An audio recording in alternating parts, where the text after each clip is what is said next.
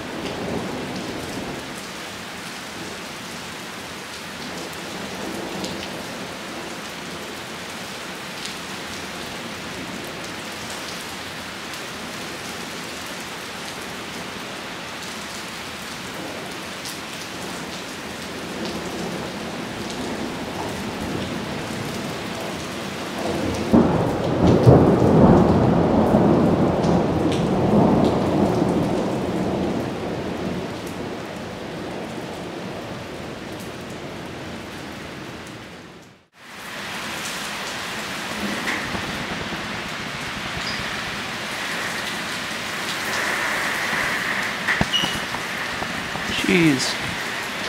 Holy crap. Jeez. What the hell?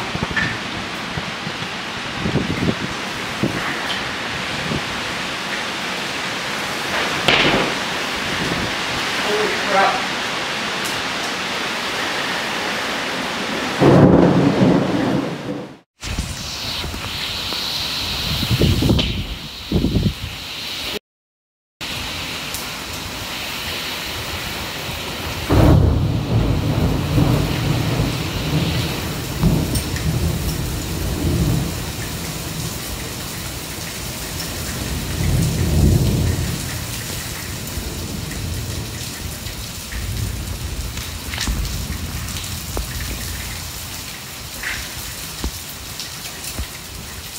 Size hail.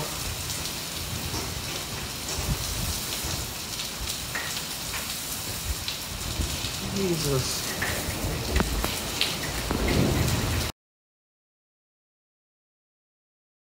I had only done a brief cursory check of the models and forecasts before the event, considering that there was only a marginal risk issued by the Storm Prediction Center and the lack of a strong forcing mechanism like a cold front.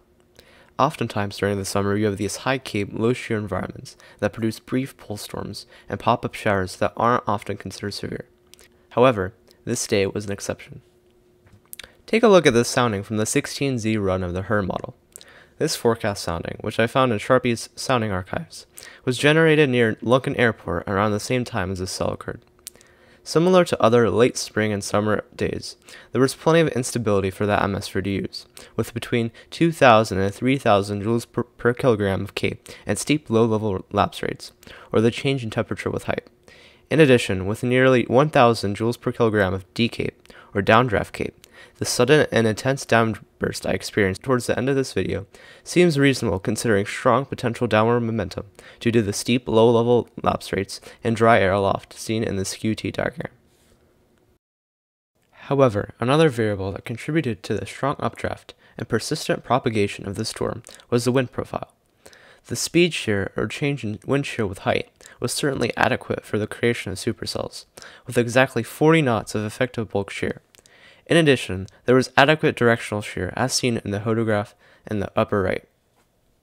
Sure, while it seems rather modest with only 151 meters squared per second squared of storm relative helicity up to 3 kilometers above the ground and 77 meters squared per second squared of effective storm relative helicity, that curvature could have aided in its longevity. Also note the sudden veering just above the surface. In terms of the threats from the supercell, damaging hail seemed likely, considering abundant cape within the hail growth zone between -10 degrees Celsius and -30 degrees Celsius aloft. However, with modest shear, large hail was not likely based on the sounding. As mentioned earlier, damaging wind from downbursts were also likely based on decape values. Overall, this supercell verified pretty well. Up to half-dollar size hail was reported a few miles to my south, around the Cherry Grove and Beechmont areas, with several reports of wind damage and even a gust of 61 miles an hour recorded within the downdraft near the same area. While nothing too impressive, this was quite a memorable event for me. I was in awe seeing that incredible wall cloud develop.